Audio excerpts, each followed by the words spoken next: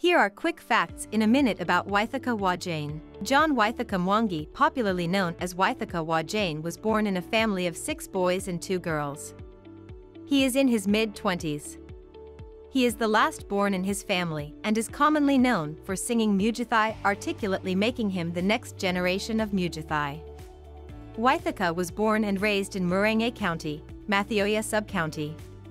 Waithaka studied up to secondary school level, didn't complete, after when he left the village and went to Nairobi, where he stayed at his brother's place Wathi Wajane back in 2016.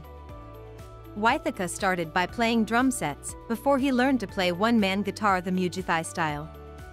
Waithaka notes that although he learned playing guitar through practice, Pada Wagathoni introduced him to playing it.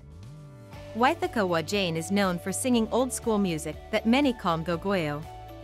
He was inspired by the late Salim Jr.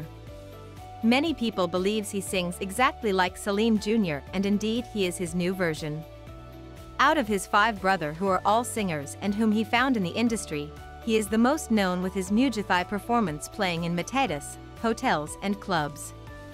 His voice is great and he knows a lot of music, including gospel.